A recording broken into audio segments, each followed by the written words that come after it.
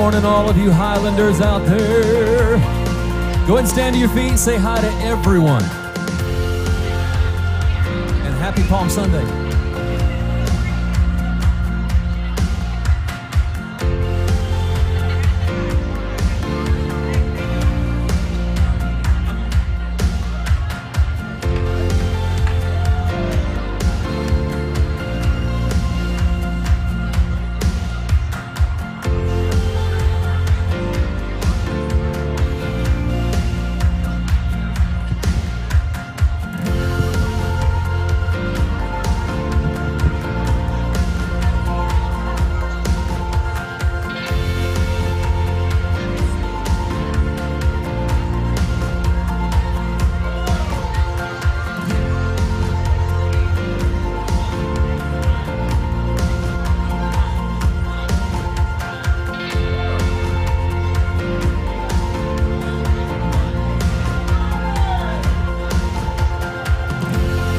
Let's count it down from 10 this morning.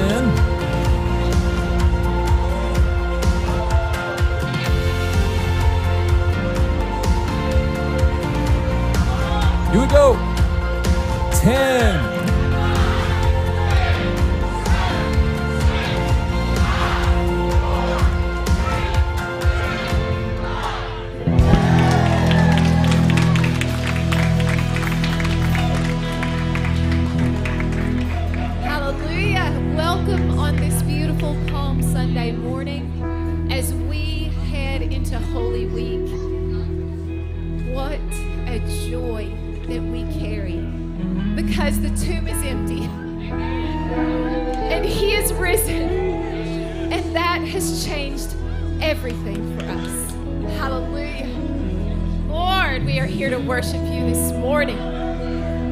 Who came in this house to praise his name? But let's be honest, how many of you came into this house and you've got some things in life that are kind of hard to face right now? So that means you're in the right place, because praise breaks the chain of the things that try to drag you down. Amen? Now, some of you came in just now and you found your seat because you thought you could avoid the hug. You got 15 seconds to do a love blitz in this house. Hug everyone you can that's around you. Go ahead.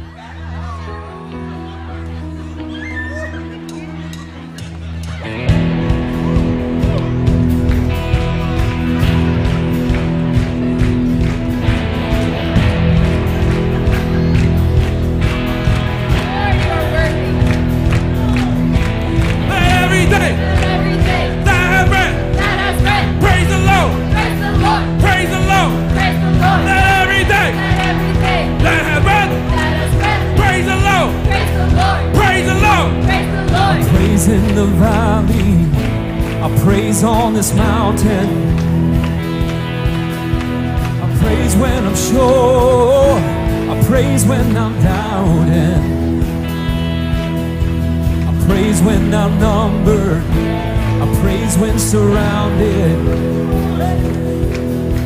His praise is the waters my enemies drowning. You know it, come on. As long as I'm breathing, I've got a reason. Praise the Lord, oh my soul. Praise the Lord, oh my soul. I praise when I feel it, I praise when I don't. I praise 'cause I know you're still in control. My praise is a weapon, it's more than a sound. My praise is a shout that brings Jericho down. Come on! As long as I'm breathing, I've got a reason to praise the Lord, oh my soul. Praise the Lord, oh my soul. I won't be quiet, quiet. My God is alive. How can I keep it inside? Praise, praise the Lord, oh my soul. Lift up a shout to the Lord, come on.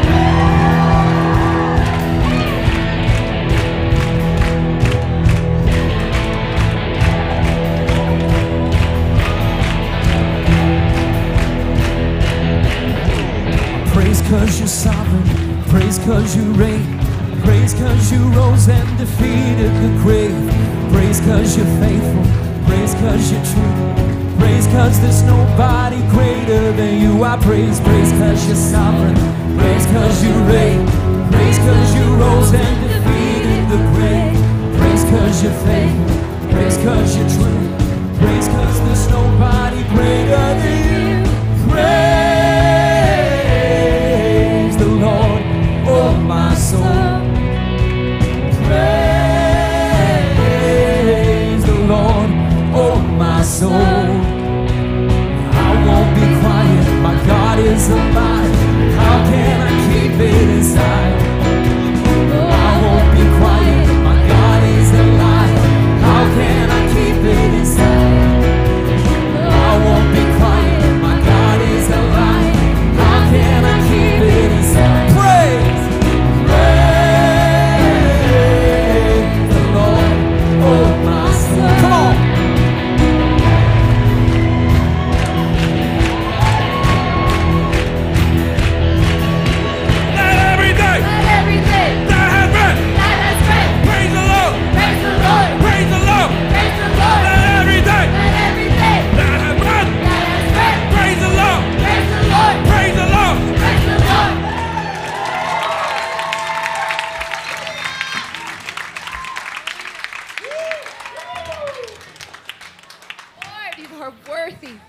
Oh, I need to do cardio more. Amen. How many of you know our God is good? Thank you, Father. Glory to you, Lamb of God. Oh, you are so holy. Glory to you. What a joy to worship you.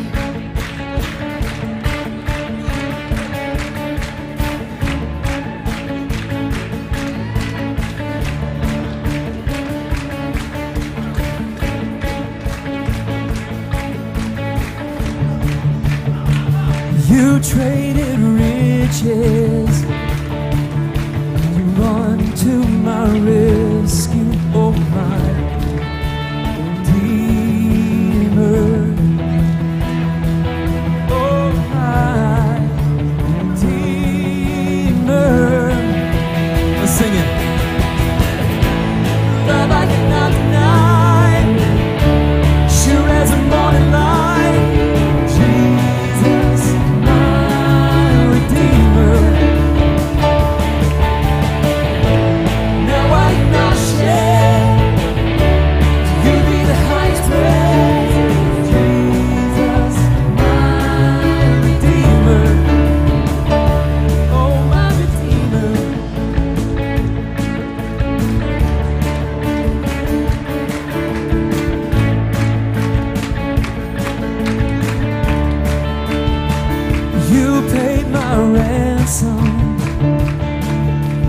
Chose to suffer, oh my Redeemer. Praise your name, Lord. Oh my Redeemer.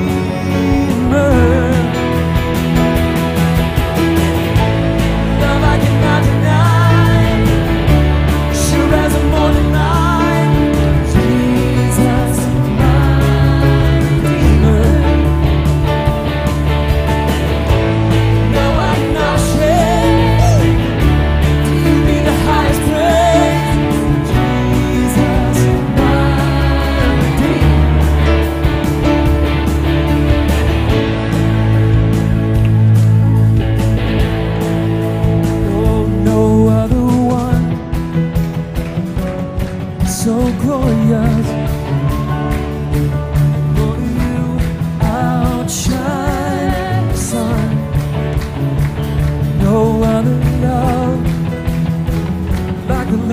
Jesus.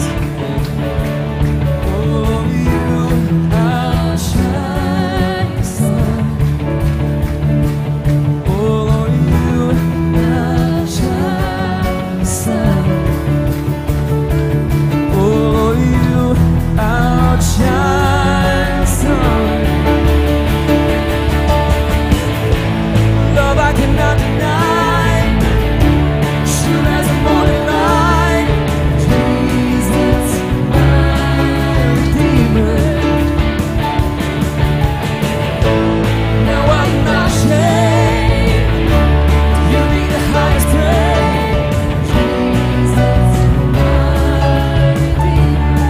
you a question. How many of you believe that God is good? Who really believes that God is good? Who really believes He's good? Oh, no other one so glorious. You outshine the sun. No other love like the love of my Jesus.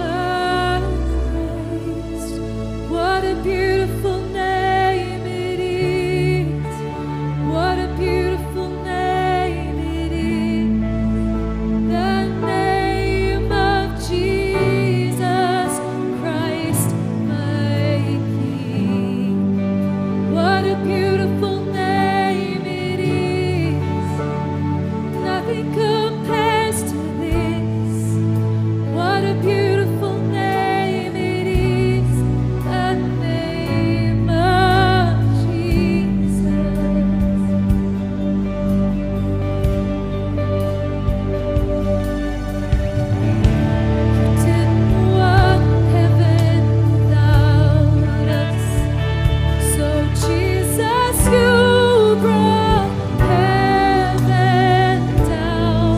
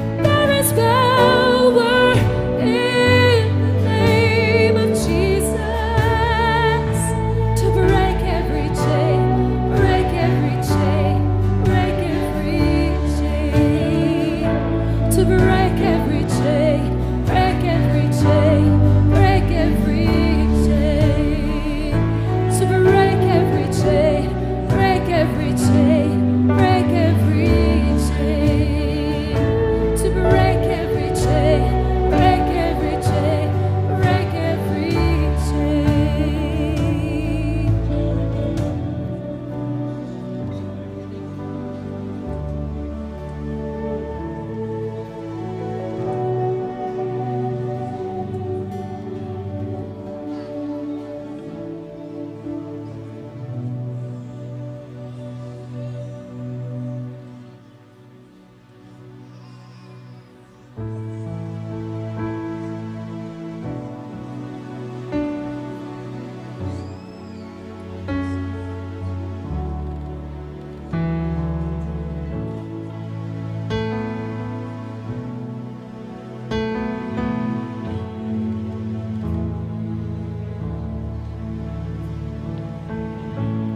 I've carried a burden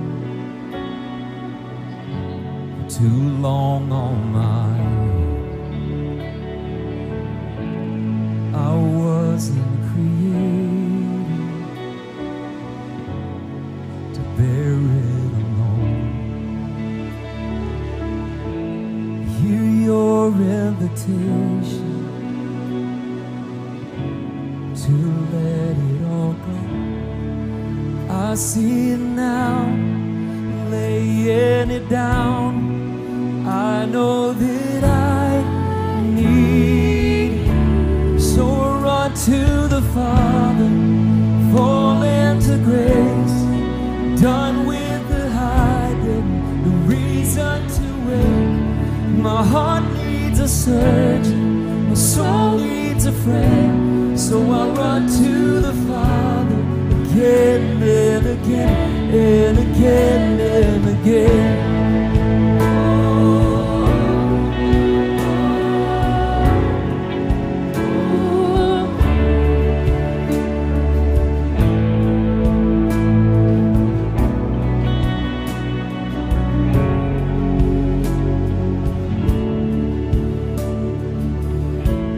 You saw my condition, had a plan from the start. Your Son for redemption, the price for my heart. Don't have a context for that kind of love. I don't understand, I can't comprehend. All I know is I need you. So run to the Father, fall into grace. Done with the hiding, no reason to wait. My heart needs a surgeon, my soul needs a friend. So I run to the Father again and again and again and again.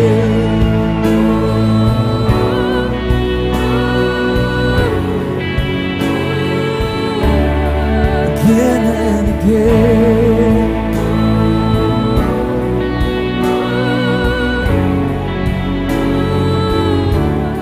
'Cause my heart's been in your sights long before my first breath. Running into your arms is running to life from death. Oh, I feel this rush deep in my chest. Mercy is pouring out. Just as I am, you pull me in. I know I need you now. Oh, I feel this rush deep in my chest. Mercy is, it's calling me out. Just as I am, you pull me in. I know I need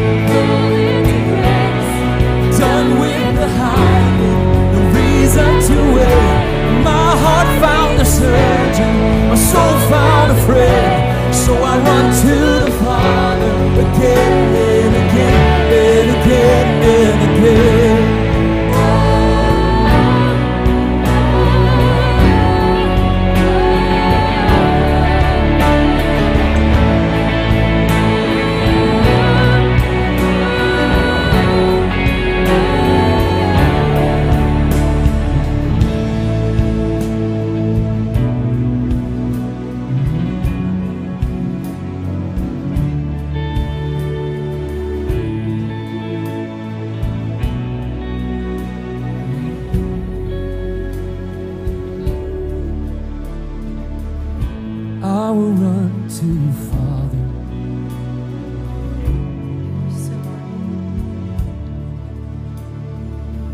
You are my healer,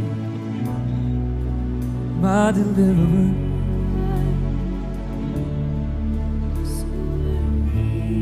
You are my righteousness.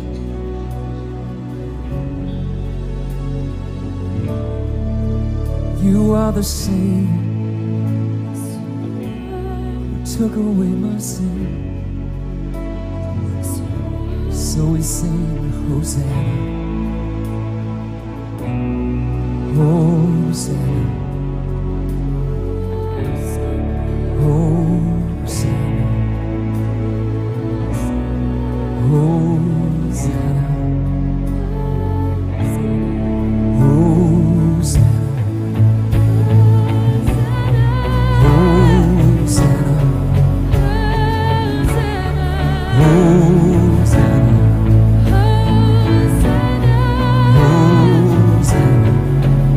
Just shout Hosanna to the Lord. Come on, Hosanna!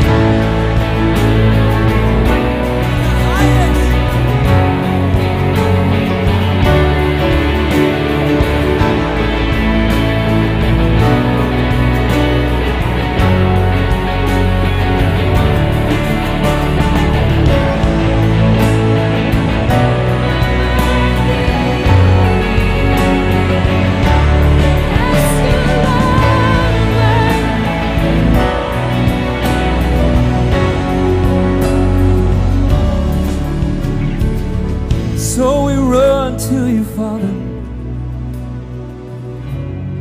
because you are good. Yes, you are worthy, King of Kings. We bless your holy name. You saved us, so we should.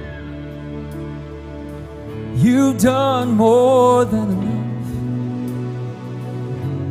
to merit my praise, Ancient of Days. Always give you praise. As my God saved you, as my God healed you, as my God broken your chains, as my God removed your stains, then give him praise.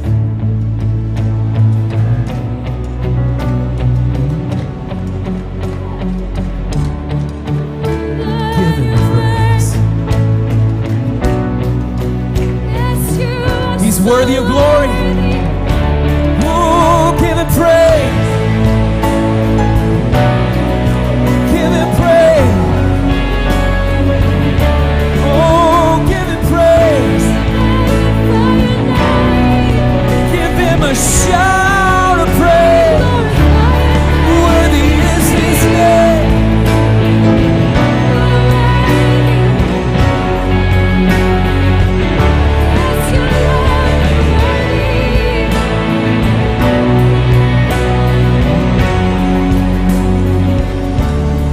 My heart's been in your sights long before my first breath.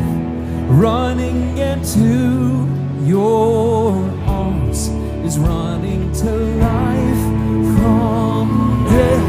Oh, I feel this rush deep in my chest. The mercy is pouring out just as I am. You pull me in. I know I need you now. Oh, I feel this rush deep in my chest.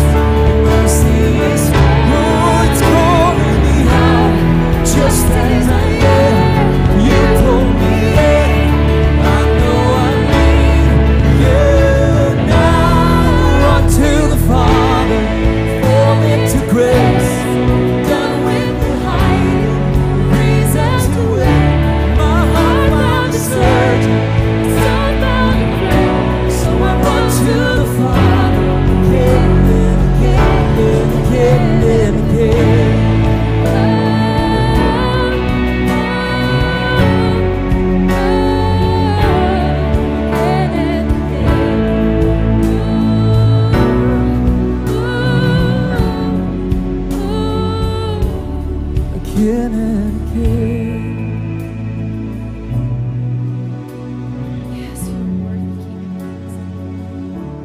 I'll never stop running to.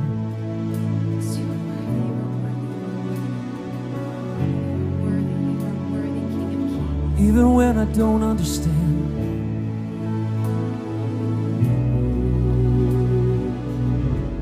I trust your word, Jesus. I trust you. I surrender.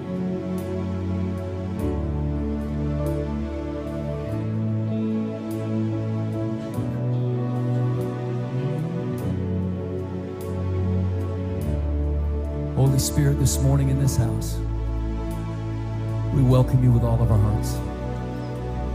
Break chains, set those captive completely free, heal bodies that are hurting and broken, change our thinking to look like yours. And Lord, we declare as one body that as we move forward from this day on until we see you face to face, your will be done on earth as it is in heaven. Healing, deliverance, salvation, victory, overcoming in the name of Jesus. And it's in that amazing and awesome name all of God's people said, amen. Give him a hand clap of praise today. Hallelujah, you are worthy. Before our sound, media, and lighting crew shares an extremely special Palm Sunday greeting with you, Pastor and I want to personally say, last Sunday was one of the most monumental times of our lives. One of the most humbling things that we've ever experienced. One of the most powerful things that we've ever experienced. The unity of the body of Jesus Christ. So beautiful. I don't think we could even begin to put into words the strength that we felt from your love and your prayers and your encouragement.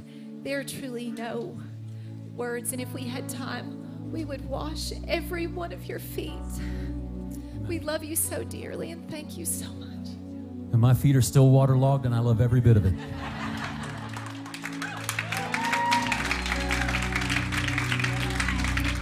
And I will say that what you guys did, I'm going to mention it in the message today when I speak, but what you guys did opened up my heart to something that the Lord's been trying to pour into me, that broke the chain on something that was trying to kill me. And so I praise God for your obedience, and I thank God that you took the time to do that. We don't take it lightly. We take it as family in the body of Christ. And how many of you know that one day we are going to stand in heaven together, perfected, praising God with all our might?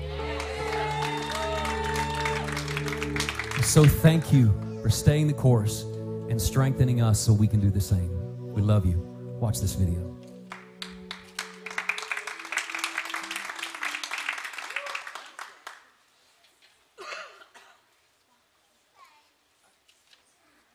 Don't you know Jesus is coming? Who?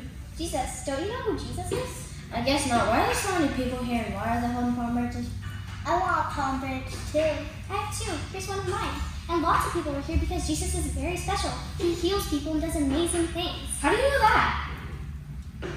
He can. He did a miracle of making a blind man see again. Can you fix this branch? My stuff always breaks.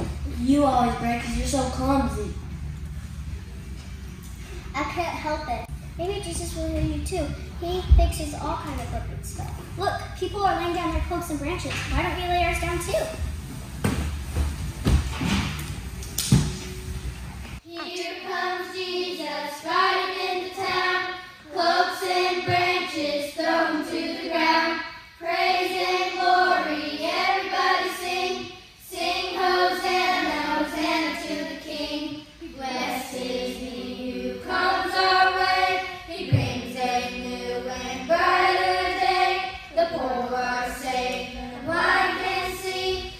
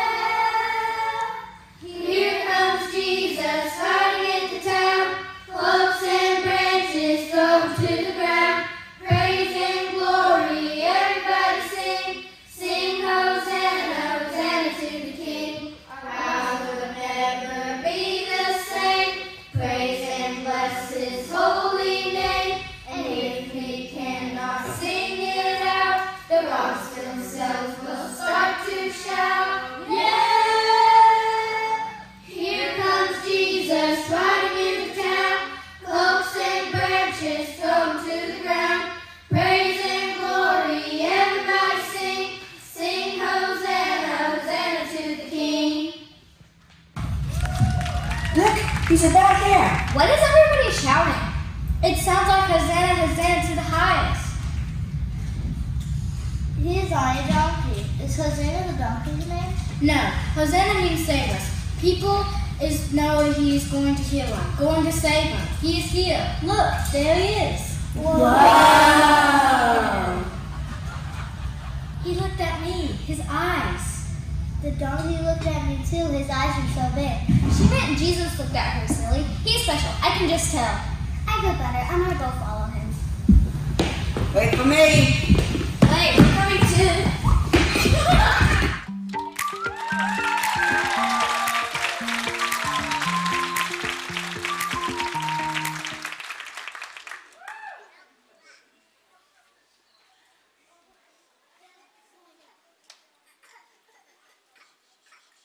Well, that was pretty awesome, huh? Let's give those kids a huge round of applause. And we want to thank Pastor Amy for everything that she does for the kids' church. I don't think people realize how much time and effort she puts into this. I mean, it's hours upon hours every week. So thanks to her and the team. And with that, we still need a lot of volunteers for VBS coming up in July. So please see out front, there's a sign-up sheet for that. And we still need teachers as well and subs for our kids. So please, please, if you have a heart for kids, if you have kids in our kids' church, please step up and help. Otherwise, we couldn't continue keep doing these amazing things that they get to do. With that, our kids are dismissed for today. So we'll let them step out. And we're going to step into tithes. So as they're headed out, let's just prepare our hearts to receive our tithes and offerings today. So Father God, we thank you so much that we can come here today, especially on Palm Sunday, and acknowledge what you did all those years ago for us, that you came in glory and beauty into the city of Jerusalem, knowing in a week what you were going to be facing, knowing that the people there before you were praising you and loving you and honoring you, and in the same week, they would turn their backs on you. And Father, because of that, we're so thankful that you continued to follow through that path with your son, that you didn't turn back, that you let him go to that cross for us, to bear those burdens for us, to bear our sins for us, so that we could enjoy heaven on earth. And with that, Father God, I just pray that we joyfully and intentionally and biblically come before you to give our tithes as just a small, meager offering back to all the goodness that you bring us, Father. So with that, in your holy name we pray, please come up and give your tithes and your offerings at the buckets right here in the front.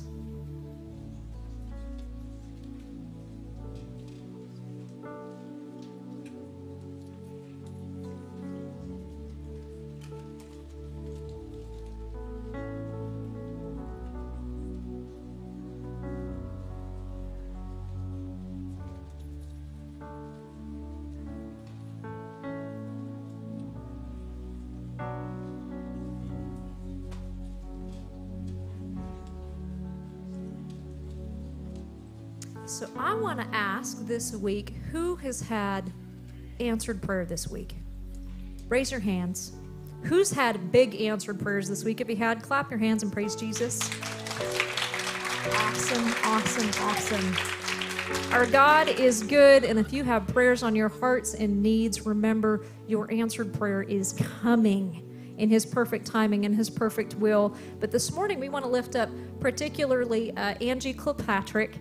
She has been, her and her husband have been sick on and off, and she truly wanted to be here this Sunday, but she woke up with a migraine, a lot of neck pain. She's got some screws and things in her neck, and suddenly her elbow isn't working very well.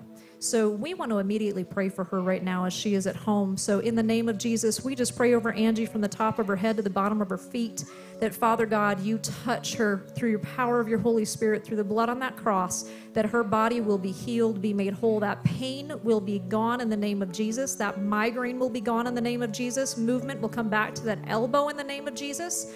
And that she will be able to rejoice you wholly and beautifully today from home, and that, Lord, she will be back here again. So we lift this up to you now, and Father, for all the other burdens that we are carrying today, we just pray in the name of Jesus that we are able to truly lay them at your feet and give them to you, Father, and trust in you that you will answer them in perfect timing, perfect will. And we're so honored and thankful and privileged that we can come before you with these prayers and trust you. In your holy name we pray. Amen. Amen. All right, so we've got some quick announcements. Please do remember this week is Holy Week, and Pastor Jason will be speaking Wednesday at noon at the Methodist Church that's right next to Pizza Hut. It's an awesome service to be a part of, and if you can go daily, all the churches in the community gather to be a part of this, and it's just a beautiful thing to just be able to go and worship and hear the word with the rest of the community. You also get lunch every day. So please do try to make it every day, but definitely on Wednesday, we would love to see you there for Pastor Jason. And then also Wednesday night, it's going to be a special treat. We'll be listening to The Passion or watching The Passion movie here. And again, if you haven't watched it, I've heard people say I just think it's going to be too hard to watch. Watch it anyways. If you have friends and family, bring them. This is a powerful movie, and it's a perfect time to watch it this time of year. So please do come Wednesday night and be a part of that with us. And then also, just a reminder today that we have Sheila Walker's memorial service at 2 o'clock. We'd like to request that if you're not staying for the funeral, we'd love for you to fellowship. Just don't fellowship too long out here, because we want to make room for everybody that's coming for the funeral after service. And also, we did open up the back driveway to the church. So with the amount of traffic that we're going to have coming in and out today, please feel free to use that back driveway. You can just head on right out to that back road and make room for everybody else that's coming in. And I just have to say, thank God for heaven. Thank God for, can you imagine what she's experiencing up there today? My mom's up there, and I think about it all the time of, this is why Jesus came. Not just for heaven on earth, but no matter what we go through down here, we have his promise of paradise in eternity. We can't begin to fathom how beautiful that is, but thank God he came to the cross and did what he did so that we have that promise. So with that, do we have any new guests today by chance? I know it's always embarrassing to raise your hand. Awesome. Welcome, Joe. We're so glad you're here. Is there anybody else here today? I know it's embarrassing, but if there is, just put up a little finger. All right, just Joe today. Hey, Joe, we are so glad to have you here. We're very, very thankful. And we're looking forward to next Sunday to even have more. So Easter Sunday is a big Sunday. Bring families, bring friends. But as of today, we're going to hear a wonderful word from Pastor Jason.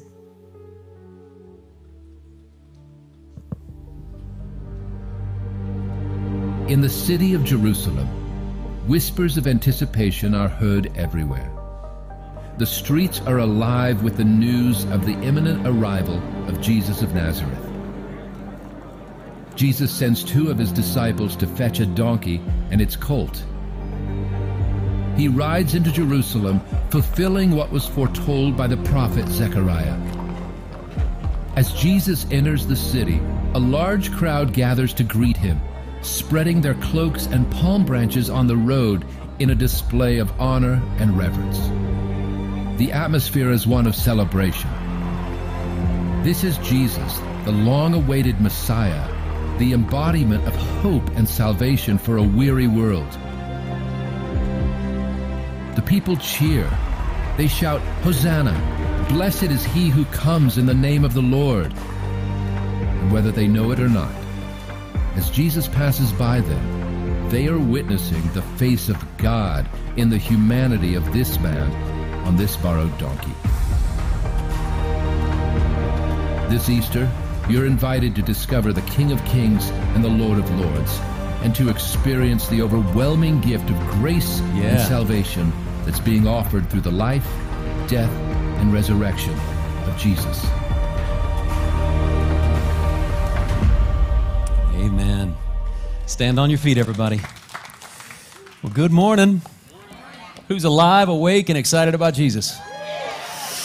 If you are born again and not afraid to get loud about it, feel free right now. Go for it. Amen. Stay standing for just a moment, and I'm going to ask Miss Deborah Smeeds, would you come right down here? We're going to gather around her. She and her family are moving to Pikeville, so this is their last service with us today.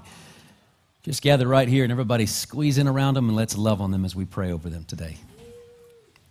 Father, in the name of Jesus, I thank you for these mighty women of God. Strengthen their lives as they go.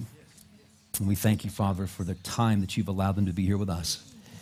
Lord, we pray for the grace, power, anointing, purpose, and love of God to pour into them, pour through them, go before them, and make a way. As they enter Pikeville, Father, let their feet be destined for good things. Direct their steps, and we rebuke every work of the enemy that would try to come against them. We thank you that grace and favor is already doing the work to get them exactly where they need to be. We praise you, Father, for their time with us. And it's in Jesus' name, all of God's people said. Amen. Amen. We love you. You're the greatest. Thank you. Come here. So much. You've taught me, Lord. Lord, Love you. in heaven because of you. God's good. Yes, he is. Amen. Well, church, it is Palm Sunday. Everybody say, Hosanna. There was so much when it comes to days like this that, you think about what you want to share, how you want to share it. And I want to share some key things within the text of Mark chapter 11. But I also want to say that I feel like there has been a time that we have had to push through heavy seasons. How many of you have felt that a lot over the last few months? But there's a lifting that's beginning to happen. In the Spirit, there is something unique that is happening, and it's not just a feeling. It's that something is lifting because prayers have gone forth, and seasons are tough. How many of you know sometimes it rains real hard and it's sloppy and nasty? But when the flowers bloom, you can kind of get excited because of that rain that came. And sometimes we have a tendency to only stare at the problem instead of the promise that God is taking us to.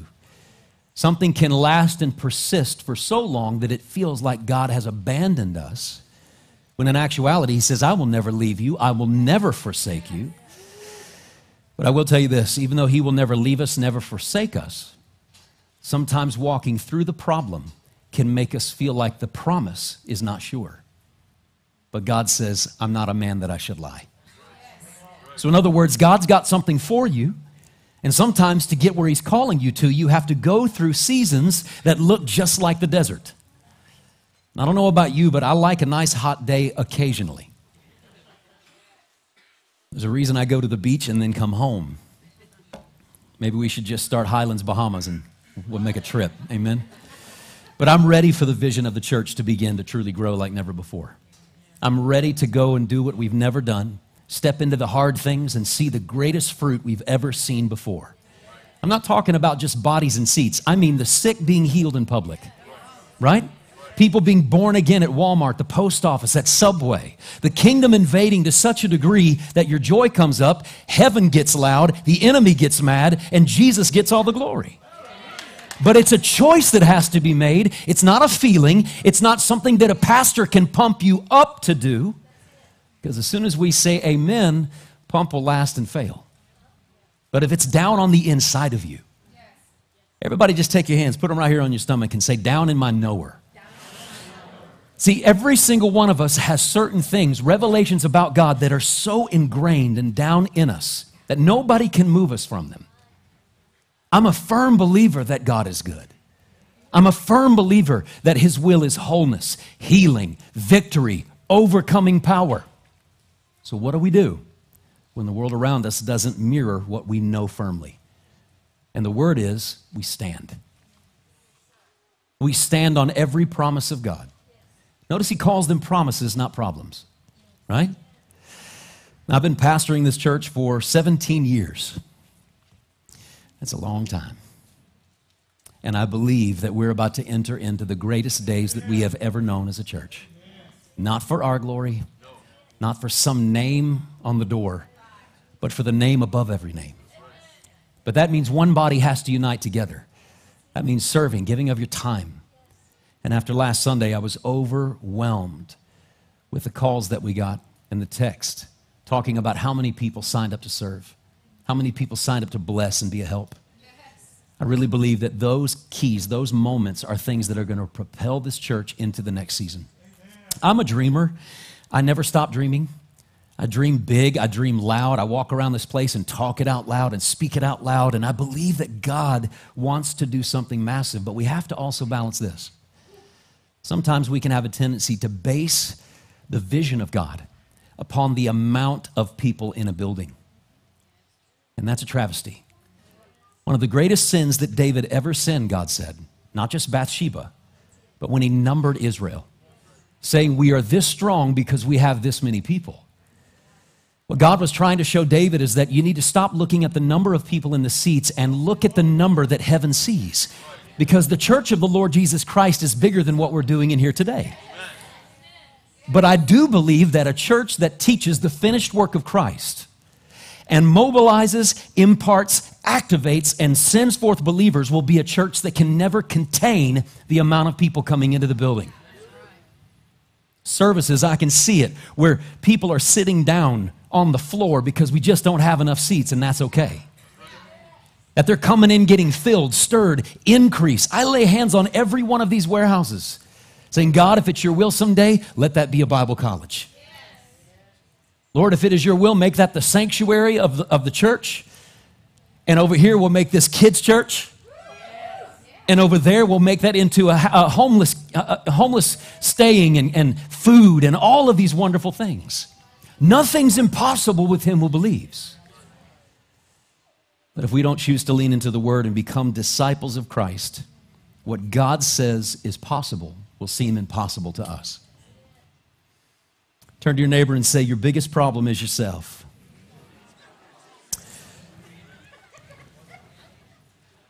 And if you were already mad at your neighbor, we just made that worse, I think. It's okay. But I want to show you something today in Mark chapter 11, starting at verse 1. Entering triumphantly into your destiny in Christ. Verse 1. Now when they drew near to Jerusalem, of Bethphage and Bethany, the word is actually pronounced Bet-Pagi and Bet-Hani. Pagi, or Pagi fruit, is a fig in Israel. Bet-Hani means the most fruitful place, or house of figs. So he's entering into this place. We know that Mary and Martha and Lazarus lived there. When they drew near Jerusalem to Bethphage and Bethany, at the Mount of Olives, he sent two of his disciples. He says to them, go into the village opposite you. And as soon as you have entered it, you will find a colt tied on which no one has sat. Loose it and bring it.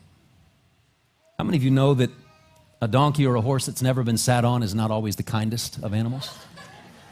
But somehow this one was calm. And if anyone says to you, why are you doing this? Say, the Lord has need of it. And immediately he will send it here. So they went their way and found the colt tied by the door outside on the street. Look up here. Almost like Jesus knew what he was talking about. Amen? And they loosed it. Watch this. But some of those who stood there said to them, what are you doing? Pause right here. Loosing that colt. The year was 2007. Pastor Jason, what are you doing starting a church in Jamestown? I had so many people say those words. It's funny to me that God has a desire, a design, and a plan for your life and will give a word of command and a mandate to send you forth. But the enemy, through people, will always try to cause you to question what you're doing and make you think it's wrong. They go and loose the colt because Jesus said so. Jesus also knew that people would fight it, so he said, when they say that, tell them the Lord has need of it. There's situations that you and I face every single day that we need to stop giving in to pitiful opinion and start yielding to what Jesus said. When the enemy comes to you and says, you're never going to be healed, you need to pause right in that moment of unbelief. Look right in the face of hell itself and say, excuse me, the Lord has need of me. Healing is mine, not because I feel it, but because he said it. And greater is he that's in me than he that is in this world. What are you doing loosing that colt? Watch this. They spoke to them just as Jesus, pause here, had commanded. So they let them go. I would dare say that every single person sitting in this room has had times where what you knew was biblical to do was questioned in your heart and mind. The thing you knew to do came with a question behind it because of storm, because of circumstance. Maybe it's marriage. Maybe you've struggled in your marriage. You know what God says about it, but it seems like that person you're married to isn't lining up. Some of you just laughed. If you're married, put your hand up. Don't worry, I'm not going to ask hard questions. But sometimes we can have a tendency to think that if God will just fix them, just, Lord, fix her. Just notice I'm looking out here. That's what we think sometimes in our hearts. God, if you could just fix that. Just fix this. And she's thinking, Lord, fix him. Amen. Fix him, Lord. How about this one? Here's the height of pride. Lord, you and I are good. I need you to fix them. And the Lord's going to go, right, because you and I are good, you should have the wisdom of heaven to know to be patient as I'm working on them just like I'm working on you. Oh. But they spoke to them just as Jesus had commanded, and so they let the donkey go. This colt, this foal of a donkey was taken. Not a war horse, but a humble, lowly donkey. Now watch. Everyone was expecting Jesus to come in like thunder, like a lion.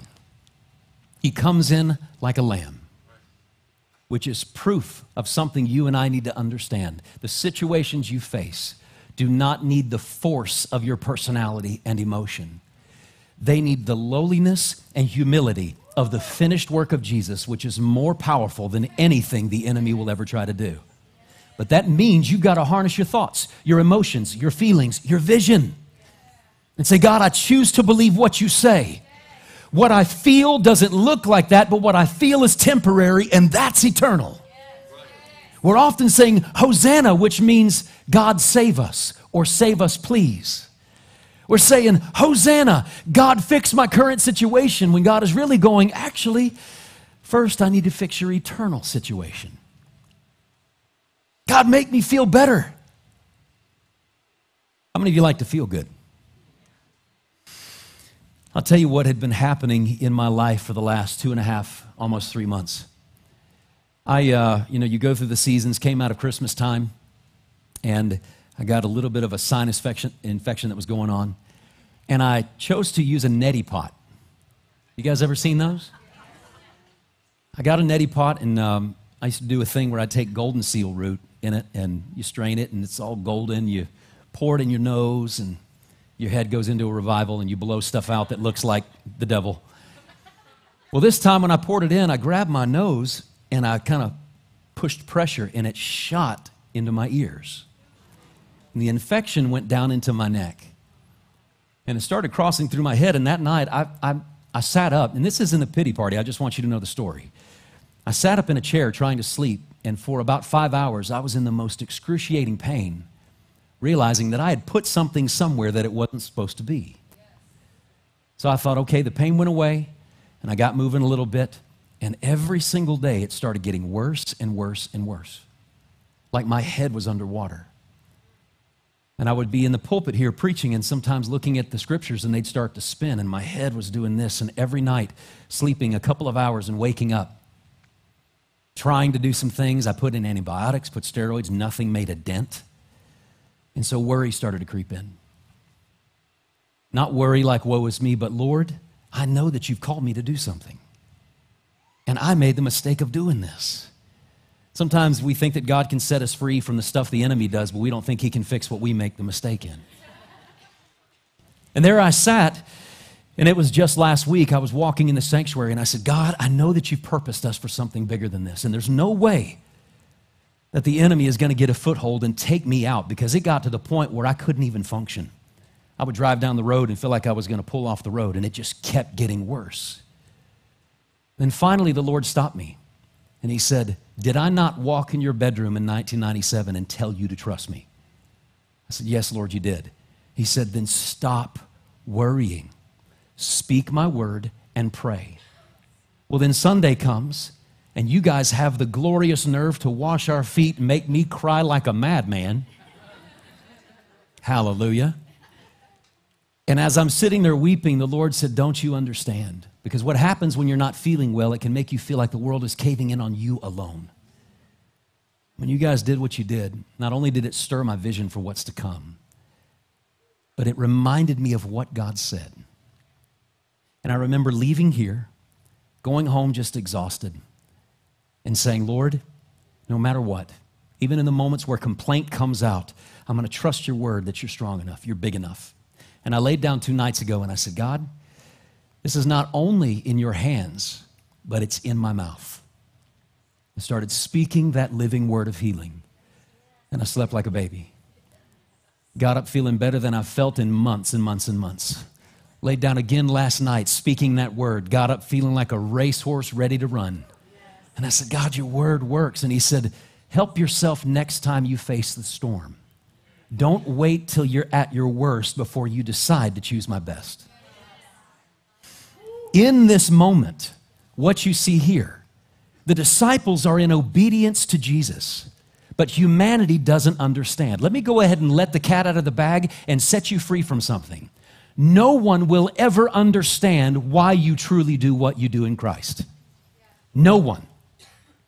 No one will understand why you lift your hands. I remember the day I got saved. I walked into church and watched people lifting their hands and looking up. I walked in thinking, who are they looking at and where is he? I didn't understand. But once I came to the Lord and got to know his word and got to know him personally, it makes perfect sense. Rochelle and I have a language. She can look at me and say nothing and I understand her. It's because time in relationship has produced this place. No one would ever understand our communication because it's ours. And you have that exact connection with your Lord Jesus Christ. As the bride of Christ, he is the husband. You are one. When that relationship is cultivated, let me tell you the first fruits of that cultivated relationship. It's pure joy. Joy unspeakable and full of glory. If you feel like you had more joy the day you got saved than you do right now, it means you've actually walked away from the depth of relationship that he's called you to. And sometimes you replace it with ministry and religion.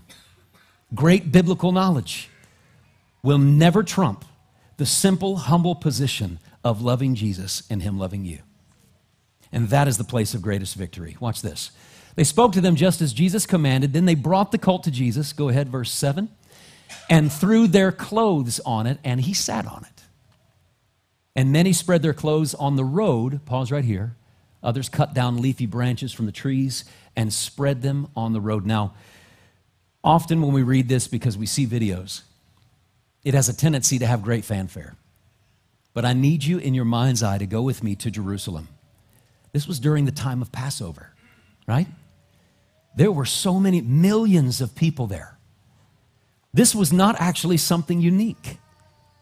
People would often take their clothes when kings, sometimes even priests, would ride into the city. So they were doing what some other people may have been doing in another part of the city. Palm branches were not unique for the day because people did that during the time of Passover normally. So something we see as this unique moment that we think is so grand was actually very simple with little fanfare. How do we know that? Israel was under Roman occupation. If it had been something like a conquering king, Rome would not have had it. They would have said, time out, put that man in jail.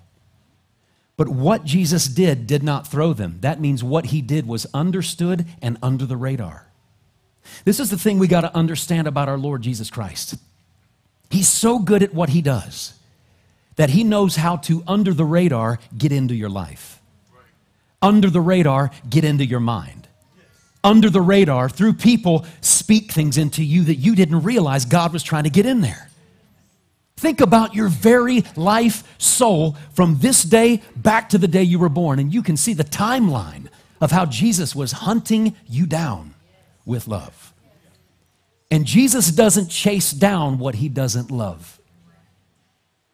Under the radar, he's coming in going, whoo, I'm going to get you, Timmy. Amen? Under the radar. Jesus showing up going, I'm going to start searching their heart and life. I remember myself in Nashville. God starts working on me. At my lowest point, I start looking up. Let me share something with you as a side note today. Never lose the wonder of the beginnings of your walk with God. Never lose the place where he means more to you than this. He is everything. He's the reason you praise. He's the reason you sing. He's the reason you're here. You read his word because you want to know more about him. You praise his name because he's worthy of it. But don't lose the beginnings, or those things simply become activities and actions. He says this, and many spread their clothes on the road. Others cut them down, or cut down leafy branches from the trees and spread them on the road. Watch this. And those who went before and those who followed cried out, saying, Hosanna. This word Hosanna means save, please. Now watch. When they made this statement and they made this cry, we know that because of the heaviness of the Roman occupation, that the Israelites were saying, God, save us from the Romans. God, remove the bondage and the burden of the enemy around us. It's the same thing we do today. God, save us from the heavy oppression of the enemy. God, save us from the Biden administration.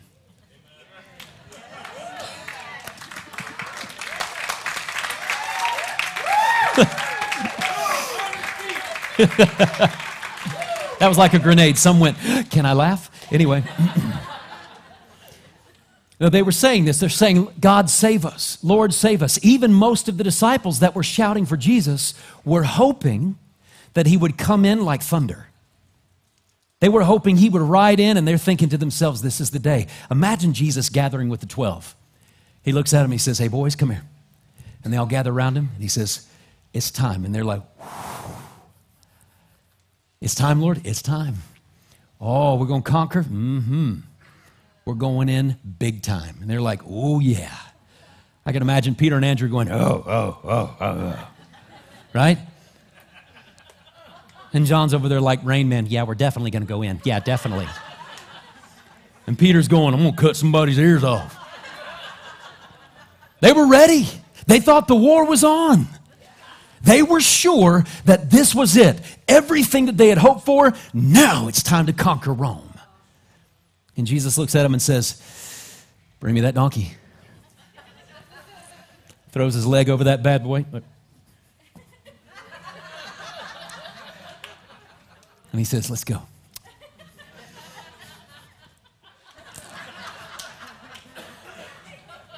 For some reason in my mind, I hear him going, boom-ba-dee-da, boom-ba-dee-da. He rides in, right? The disciples were there. They're cutting down palm branches, and they're like, Jesus is coming. It's time for the conquering king. Hosanna! You had to know there was somebody there going, I thought it would be louder. Why would God do this? You know you're the Savior. Why don't you just go ahead and wipe out the thing that is burdening me? So often we're saying, God, fix the problem, when God is saying, actually, I'm going to make you strong in it, so that when you face it again, it will never hold the weight in your life that it does right now. The things that you have faced from the moment you were born that you thought you couldn't overcome, let me let you in on a secret. You're still breathing. When the enemy came to you and said, I'm going to wipe you out and you will never fulfill your destiny, that's when you need to look at Satan and go, I'm alive today, cat. I still have a destiny. God still purposed me and called me.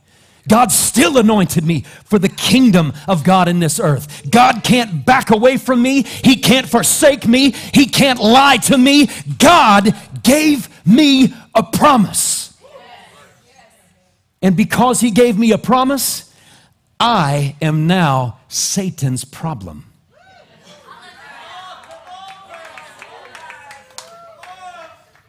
He comes and he says, I'm going to wipe you out. Sometimes you need to look at the enemy and go, dude, you really need to stop talking.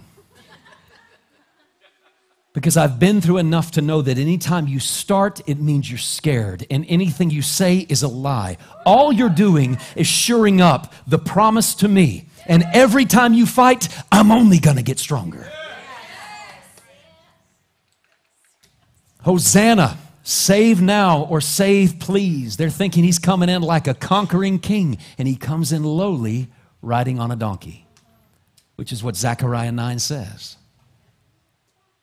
Now, there would have been some there that knew the Word of God, that knew the Torah, that knew what was being spoken. And they would have said, this is fulfilling something. Watch. Notice that Jesus said, I did not come to do my own will, but the will of my Father. He said, I'm here to fulfill all things. So Jesus' heart and mind was not even on the people shouting. He wasn't on the loudness and the dustiness and the chaos of the day. Passover was coming. People were coming to gather for the feast. His mind was on one thing, fulfilling. Watch. Which is why Jesus was not moved from his purpose. Everybody take a deep breath.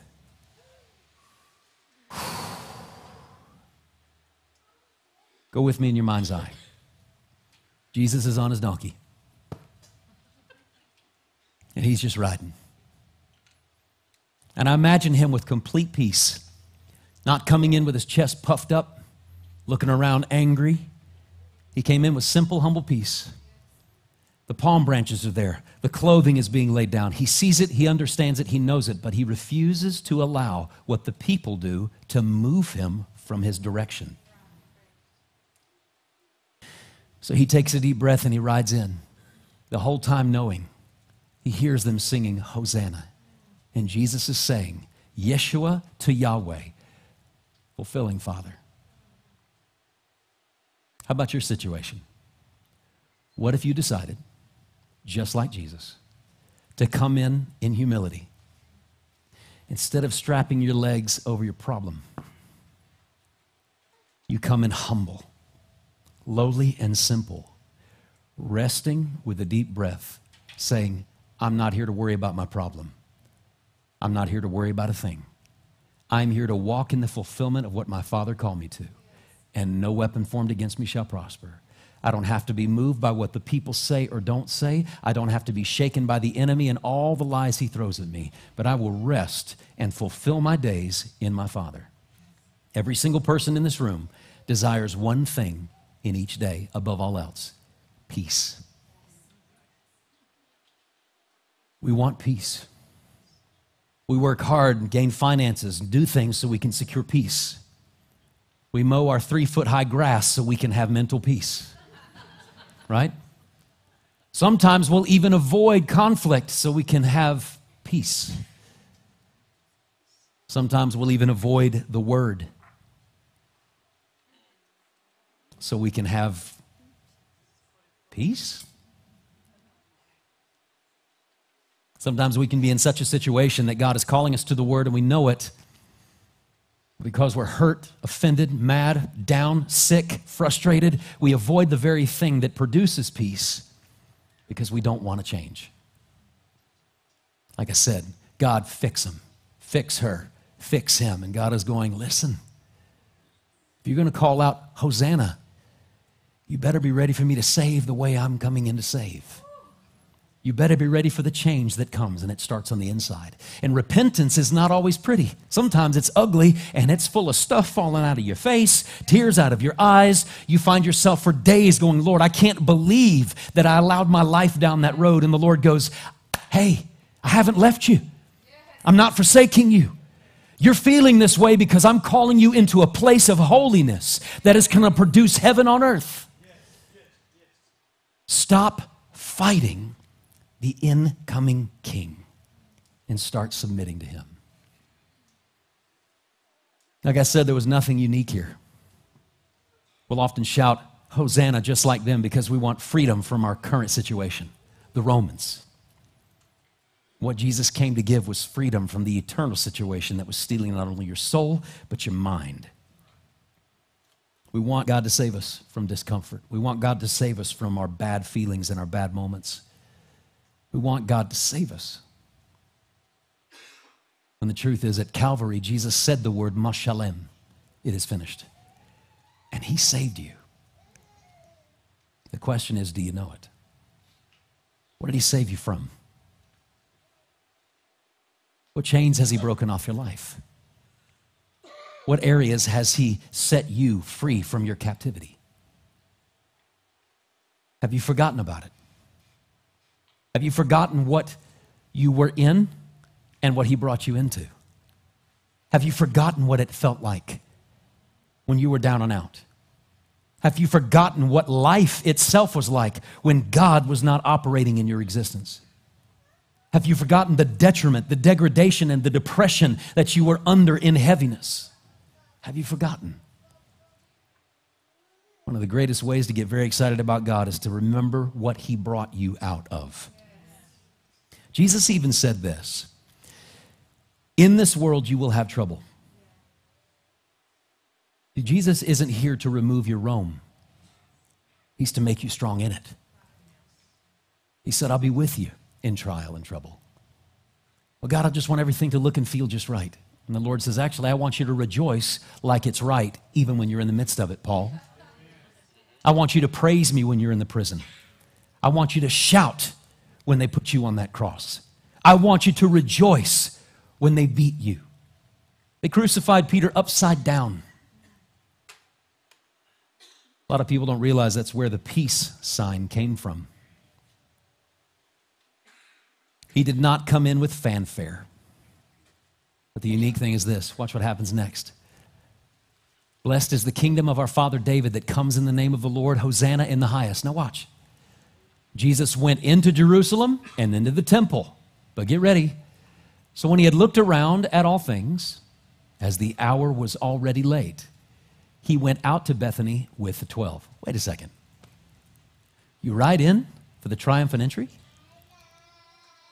You get off the donkey, walk into the temple, look around, then look at the disciples and go, let's go home. What? They expected him to come in and say, here we go, boys, overturn some tables. We're going to knock this thing out and take it all back. They were hoping for hype. Instead, they got humility, almost boredom. Your faith is tested in the seasons that are not exciting, but sometimes when it's the most boring. Your faith is found when things don't feel just right, but you know the word is right. Jesus walks into the temple, looks around, and then turns around and goes home. Why would you do that, Jesus? This was the most simple of days. Yet he's fulfilling the word. What it says to me is this. Jesus who left, the same Jesus who's coming back. The one who ascended to the Father, don't be mad because he put the Holy Spirit inside of you and Jesus is coming back to claim what belongs to him. But when the hype isn't there, Jesus goes back to Bethany, and I guarantee you the disciples were looking at each other on the way going, that was different. I thought this would be more, imagine Peter going, I didn't get to cut anybody's ears off. Man. It didn't look like what they thought it should.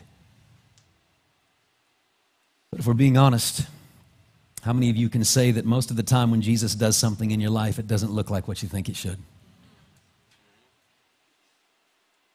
When he breaks that chain in your life and you finally realize it was him, you go, God, it didn't look like what I thought it was going to look like. When you were saying, God, I need this job, and you didn't get that job, then God directed your steps and gave you the job you needed. God, do you really want us to move back to Tennessee? God, what are we doing, Lord? I love what Mr. Brandt said to us one day at the staff meeting. He said, it's funny how God's been working in our lives. We have this heart to serve people. And he said, when I came to Highlands, I didn't even like people. God's good. He changes hearts. But he does it under the radar. It's this little trickle. When I was a kid, I remember my sister and my mother, when we'd travel down to South Georgia to see my grandmother. How many of you remember the station wagons from 1980? Remember they had the back-facing seat? That was my seat. There was no AC back there. The seats were made of toxic vinyl. You would lose weight in the back of that bad boy going to South Georgia. I had a dachshund, which is a wiener dog, right next to me. Even the dog was looking at me going, and I'm in the back just dripping, right? And my mom would say, Jace, come up here and scratch my back. I said, okay. And my mom had a tradition. She loved to get a RC Cola or a Tab. You remember Tab? And she put peanuts in it. Yeah, that was her thing. And that was when my dad thought that using the AC would use too much fuel, so the windows were down for 7 hours. Everyone had a very odd sunburn on one part of their leg because my mother would stick her leg out the window. And she'd say, come up here and scratch my back. I said, okay. I'd crawl over my sister, and if I touched my sister, she'd slap me. So already I'm on my way to bless my mother. I've been smacked twice by my sister. The dog doesn't know what to do because it's a roasting hot dog in the back of the car. And my mom would say, scratch my back. I had a problem that I would lose focus, so I would grab her back and I would just scratch in the same spot. And my mom would move around over here.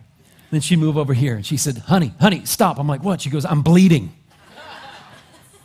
Just that same little thing, right? Everybody say the same spot. Situations in your life, sometimes the enemy comes in and just wears you down. It's that same spot. You're just going, You notice that discomfort makes you do things? Anybody? How many of you ever had poison ivy? You ever had discomfort from poison ivy?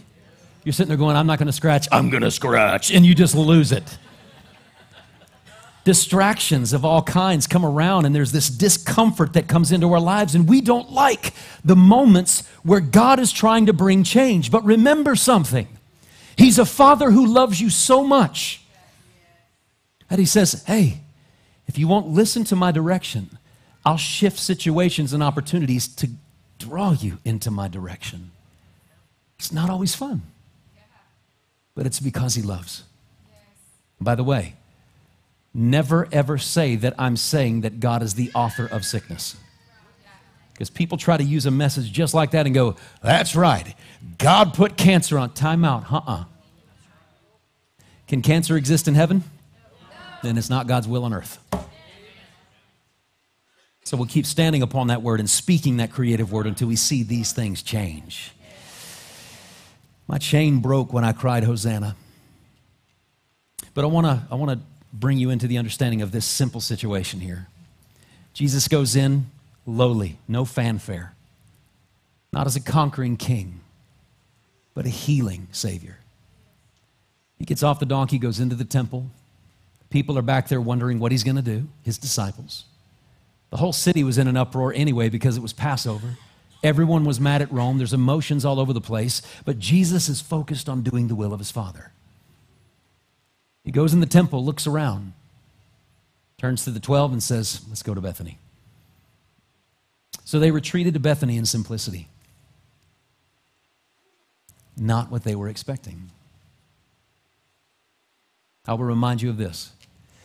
Even in the things that you're facing right now, that you may feel have a timeline or God must answer by this moment. Remember, though Jesus left the city, he did return, and he is still the same Savior. That's right. Jesus didn't stop being Jesus. Just because you don't feel something doesn't mean that God has lost his power. Just because you haven't seen the thing that was prophesied over you yet doesn't mean that God has let you down.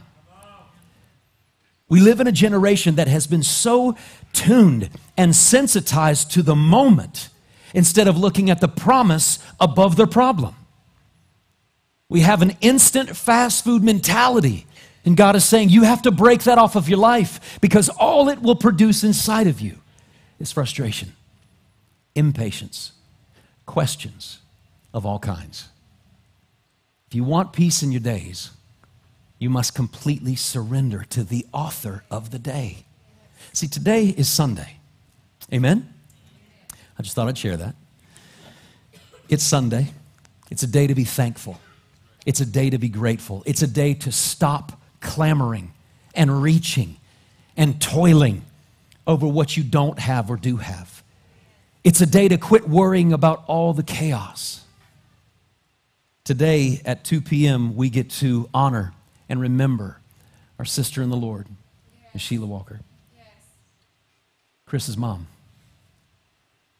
Now, I have to be honest, I keep thinking about her standing in heaven, rejoicing in the Lord. I also get a little bit worried about the things my dad is probably telling her.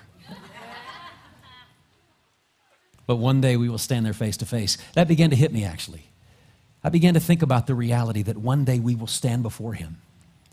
Great joy filled me. I mean, I'm not talking about a little bit of joy. Tears began to flow and praises began to come out, and I realized the key.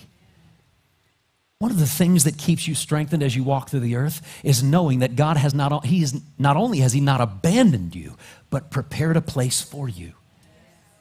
When you know where you're going, earth isn't a problem. But when you don't know where you're headed, this life is terrifying. But Sheila rejoices today. She's dancing whole, no sickness. She's praising God with all of her might.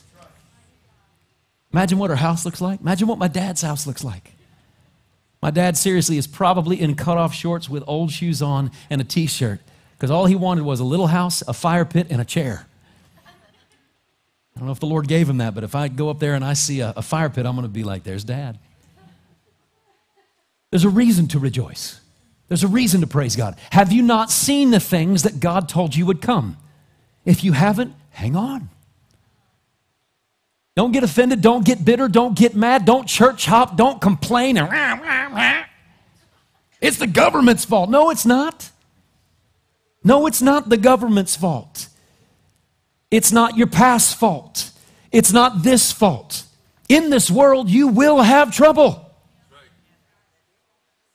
The enemy is a liar. Jesus came to give you life and life more abundantly.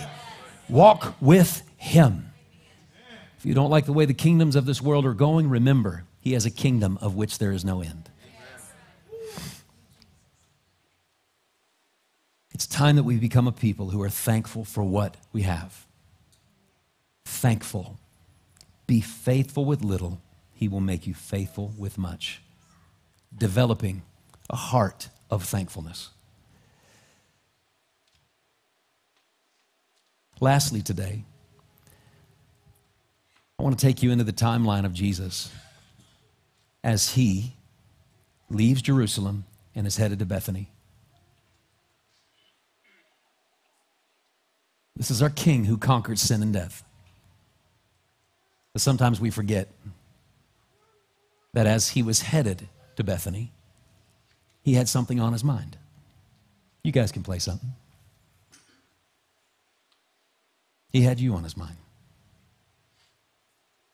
He had me on his mind. But let's be honest. We know from the garden when he cried out to his Father that he also had death on his mind. I saved this for last for a reason. I think when Jesus was riding on that donkey, he was saying, I'm going to fulfill everything you called me to, knowing what the final fulfillment would take. That's why he had to keep his eye on his dad. He gets off the donkey, goes in, looks around the temple. And inside, he's thinking, stay the course. He turns around and leaves. They wanted Jesus to be a certain way. But you don't realize that Jesus said, I'm coming in the way my Father tells me to come in. He's going back to Bethany, his heart probably heavy. He's looking at the 12. He's concerned for them. He hears the echoes in his ears of the people shouting, Hosanna. God, save us, please. And inside he's going, I'm going to. But I have to get to Calvary to do it. Jesus knew with every step he took to Bethany that he was going to see faces that loved him. He's going to see Lazarus. He's going to see Martha busy. He's going to see Mary in there going, hey, Jesus, how did it go? Sometimes we try to make everything so biblical that we forget the reality that he went into a house of people that cared about him. It was honest. It was real. It was raw. Imagine Lazarus going, hey, what'd they say? Can you imagine the conversations that Jesus and Lazarus had with people when they went out into the city? People came up to Lazarus, hey, weren't you dead? Lazarus has probably shared it a billion times. It's like, oh yeah, old hat, he rose me up. It's all good. Getting some bread or whatever they do. But I imagine Jesus walking into that house and looking at Lazarus, and Lazarus knew his best friend. He probably went, is it now? And Jesus is going, imagine Lazarus going,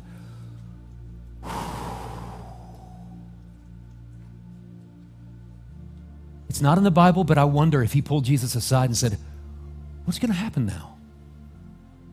And Jesus probably went, it's all right, bud. Are you okay, Jesus? Yeah.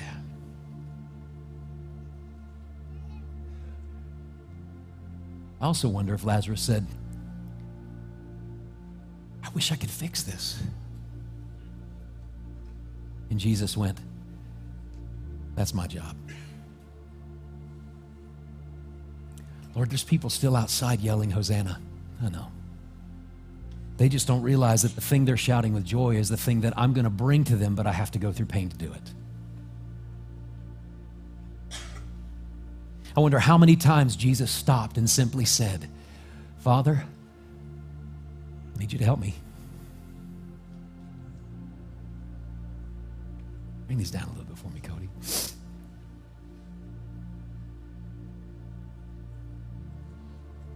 Everybody likes the story of the triumphant entry. It has great fanfare.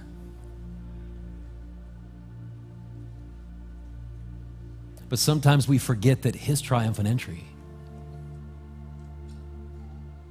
was one of the hardest steps of his life, because he knew that that was the moment that things were sealed that sent him into his final days. He took a deep breath knowing that he had about a week, knowing that this was the season of the Passover and everything was about to change.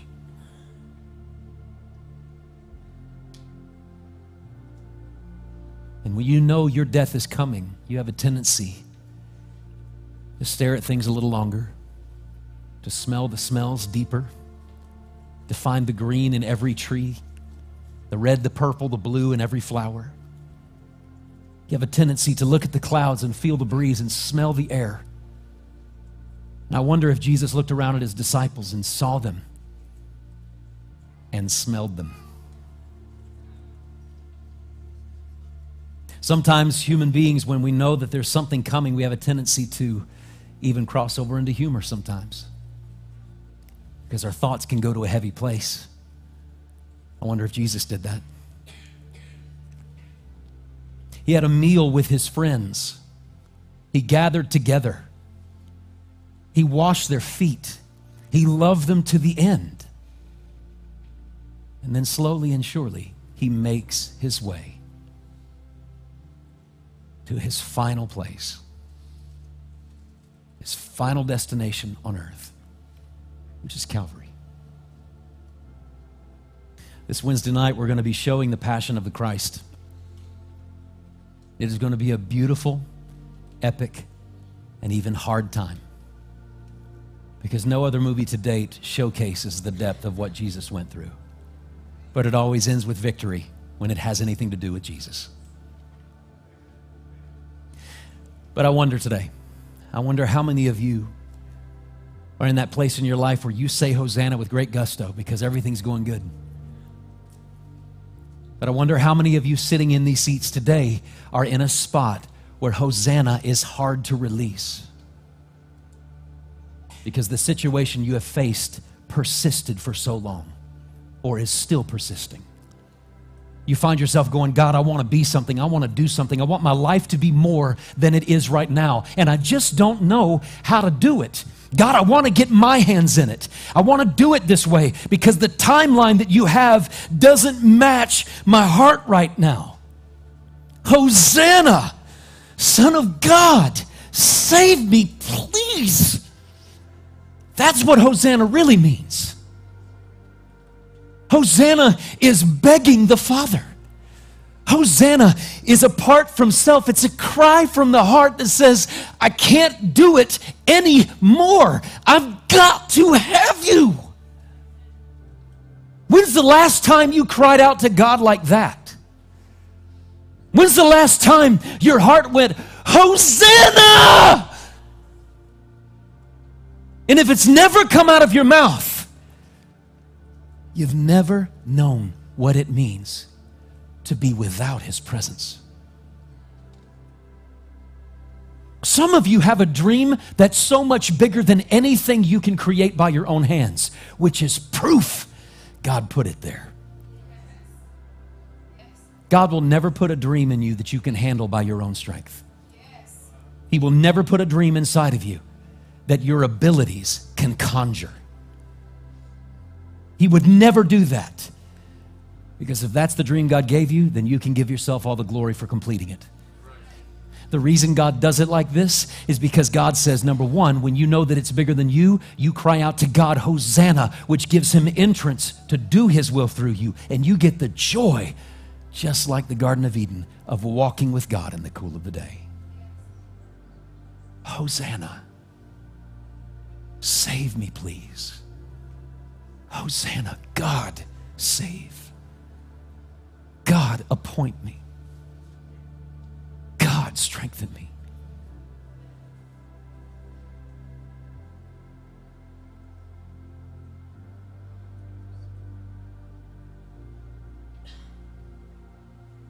Dawson, stand to your feet, sir. Lift your hands high. I need to get some folks behind him quickly. The Lord says to you, I've heard your cry, and I've seen your tears. I know what you long for. And the Lord says, don't be afraid, and don't put a timeline on me. Your timeline is not based upon the people around you or the culture that you walk in.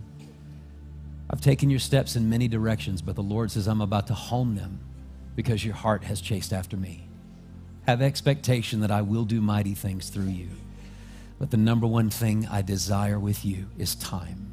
So come away with me. Yes. Let me speak into you the things that I need to. I'm preparing you amongst your generation for the work of the Lord. So don't be afraid. And in the times you say, Lord, I'm tied at the tongue, the Lord says, I will loose your mouth with the sounds of heaven to speak what I've called you to speak. So don't be afraid. When the thoughts come of fear, replace them with praise. When the thoughts come of doubt, speak my word.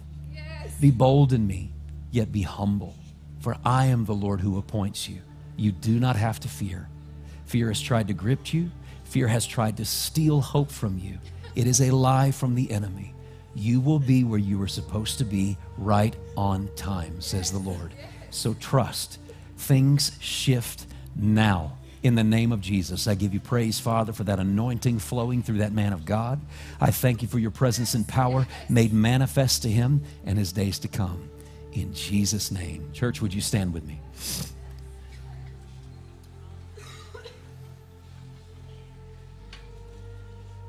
Quickly, I want to ask this. Keep playing. Hosanna. Hosanna in the highest.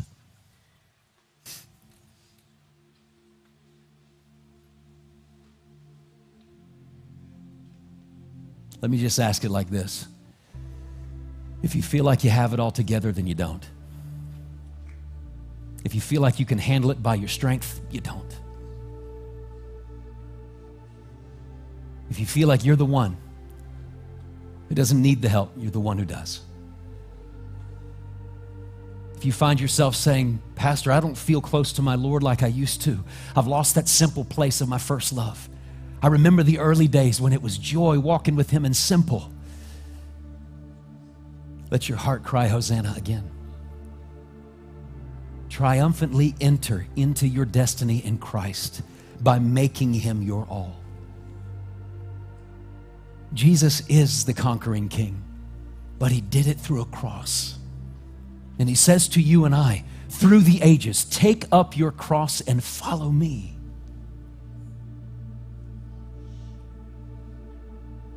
Every life that is worth its salt in Christ, that does anything for His name, will first come to a cross.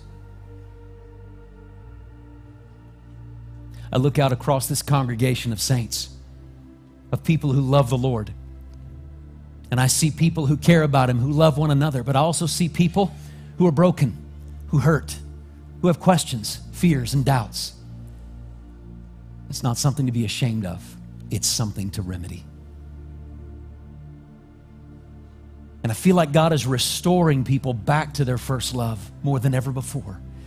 He's preparing the bride and calling that bride to turn their face back to the husband once again. Today, if you're in this place and you say, Pastor, I am a born-again believer, but my Hosanna from my lips has been quiet for a long time. If you've been carrying care, burden, fear, anxiety, stress, worry about the days to come, if you've been bound in your heart because of temporal things such as money, I want you right now in Jesus' name to come stand at this altar with me today. Come on, amen. Don't be afraid of the altar. It's a place where things come to die. Don't be afraid of your destiny. Don't be afraid of the next place. Don't be ashamed of stepping forward. Today, your walk to this altar is saying, Hosanna, God save me. Hosanna, save me please. Hosanna, get into the mix of my life. Hosanna, step into my storm and command it, peace be still. Hosanna, Lord, save me from myself. Saints, come stand with these who have come.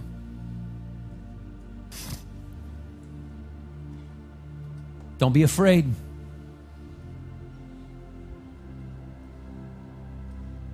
This is the day that the Lord has made, and it's time to rejoice and be glad in it.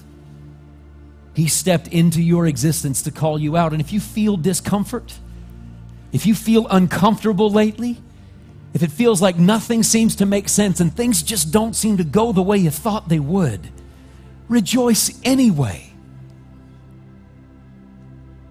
He walked into your temple, and He is at rest at the right hand of the Father. And He sent the Holy Spirit and put Him in you to give you a voice and a mouth to speak that living word over every situation you face. Remember, anything God puts together, the enemy will always fight. Don't stare at the battle. Stare at the victor and the victory. Today is a day that peace floods your soul, because the burden you've carried, questions about what to be, how to be it, when, what will I do, will I be a success? And the Lord says, yes, you already are. Healing is yours. Deliverance is yours. Peace is yours. Grace He gives so freely. Mercy to your heart and soul. Today is the day that you take the deep breath down, not from your lungs, but your very spirit, and you declare to Him, Hosanna in the highest. You haven't abandoned me. You won't let me down. You're not just seeing me through the storm. You're taking me to higher places in your name. You've got plans. You've got businesses. You've got destiny. You've got purpose. You've got children. You've got marriage. You've got it all, God. in store for my life. So today I rest in you. Because you have ridden into my chaos. You've walked into my temple. And then you went to the most fruitful place, which is heaven, and sat down at the right hand of the Father. And you have sent Ruach HaKodesh, the Holy Spirit, and put him inside me. Greater is he that's in me than any enemy that is in this world.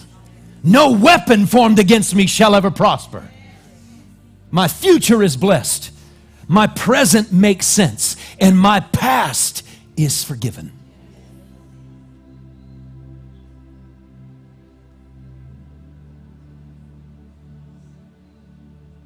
The Bible says these words. This is the day that the Lord has made. Let us rejoice and be glad in it. It is Palm Sunday. And we no longer wave palm branches, we wave holy hands to the Lord our God. Yes. We no longer lay our clothes down, we lay our lives down. Yes. And we say, King of Kings, come in. Yes. Conquering King, riding lowly and humble. How righteous and perfect are you.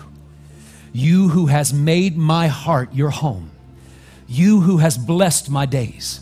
You who has forgiven my past, appointed my destiny from this day forward. You who already sees the door you have for me that I don't even know is coming. You who has met with me and made me your home. You're the one I praise. Hosanna in the highest.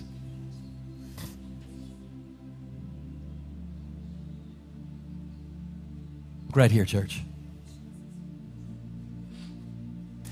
This isn't cheerleading. This is prophesying.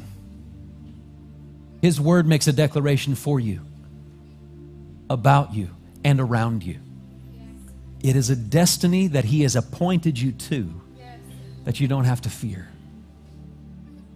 The early church knew it like this because they wrote about it. They talked about how once Christ has come, the future and its fear has lost its grip. I'm not talking about a religious theory. I'm talking about an awareness of the presence of God that makes tomorrow lose its strength of fear. The only time you have the ability or choose to fear about the days that haven't come is when you're not trusting about the one and in the one who has them. Hosanna is saying, I'm aware of your presence, and the substance of your presence with me gives my present moment peace. That is why you can leave this house today, walk into this amazing city that God has blessed us to live in. You can eat your food with peace and bless those around you. You can go to your home with a smile and love your children and enjoy the sunshine that he has given you. You can pet your dog and thank the Lord for every time that little tail wags. And if you get home and you see a donkey, just remember this. Boom-ba-dee-da, boom-ba-dee-da.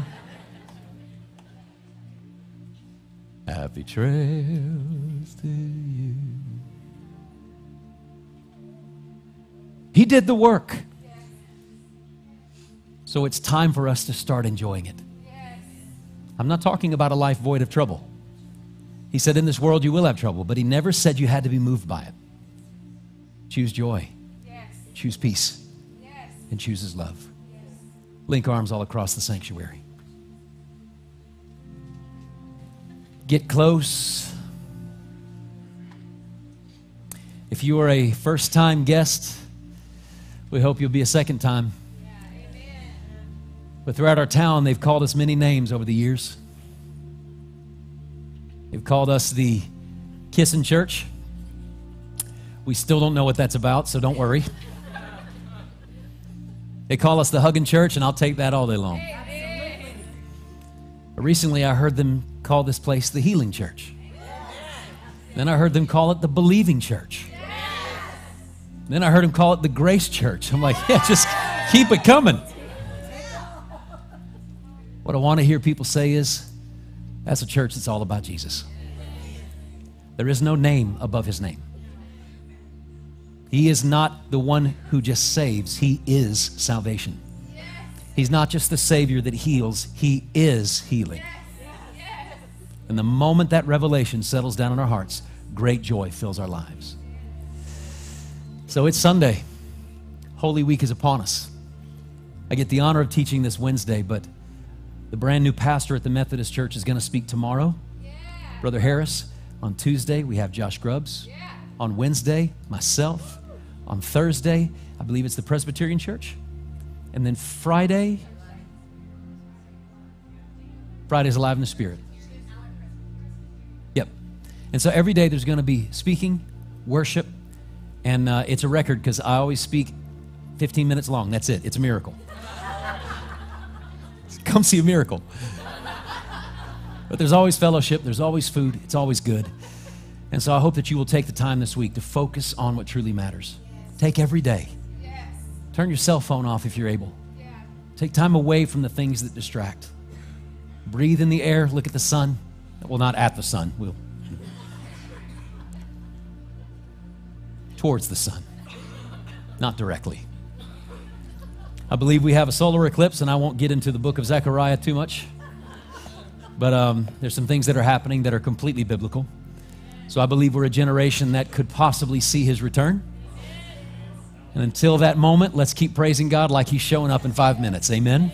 Let's go. Father, we thank you for your love, your mercy. Thank you for this day. Thank you for every life that has come to Highlands today and all the saints of this city who have gathered in your name. We pray blessing on all of the churches, Father. Stir unity in our hearts so that your kingdom may go out and your name may be known, that this good news can be preached to all. In the name of Jesus, we declare and even prophesy to our city that addiction is breaking and fleeing our city. We declare over marriages blessing and more blessing, unity and covenant. We declare over our city that that spirit of poverty is being dealt with through the word of God and blessing will flow. Lord, let it be a land, as the word says, of milk and honey, that all across this earth, people will come to this area to know you, to draw into you, and experience your presence. I give you thanks for your goodness. Thank you for healing us. And today we declare, Hosanna in the highest. In Jesus' name, all of God's people said. Amen. Give somebody a big old hug. If you're a first-time guest, Rochelle and I would love to meet you right over here. As I said, at 2 o'clock today, we will have the memorial for Miss Sheila. You are welcome to come back for that. God bless you. Remember, this Wednesday night, we'll go right into the film Passion of the Christ, 6 p.m. God bless you.